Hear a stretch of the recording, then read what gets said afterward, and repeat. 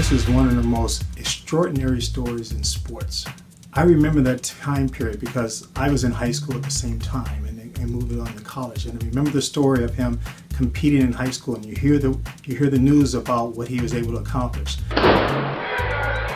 He hit a place, he didn't have a lot of people in his life that guided him, and it took his life in a totally different direction. When you hit rock bottom, where do you go? Because I've seen a lot of my friends go through those same kind of challenges in their athletic career and was never able to recover. And I think the one thing that touched me more than anything else is that he was able to gain strength as an individual. And that's something that I've been trying to teach my daughter right now, is to never give up, keep working hard, persevere through all the things that are thrown your way. The Houston McTear story is a story that everyone would cherish and love.